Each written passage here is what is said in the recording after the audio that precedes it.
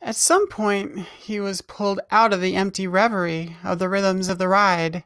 The train was arrested on the tracks, and the doors flew open, and the hydraulics left the car swaying side to side. And the conductor called out, "Forest Park, doors are closing." The doors closed, and his eyes were now open. He caught the last of the flat sky and slanted brick apartments before the train dropped into the tunnel, rubbing his thumbs across the animate words that had mitigated the edge of raw dawn, and was not worried when the brick went flat and the sky diminished, and they became a screaming slant like his hair, and the scream echoed back to them off the walls on either side.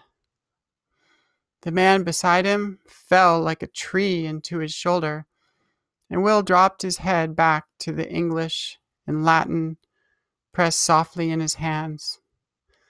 Some words asked a lot, called his eyes back over them again and again, but never too much.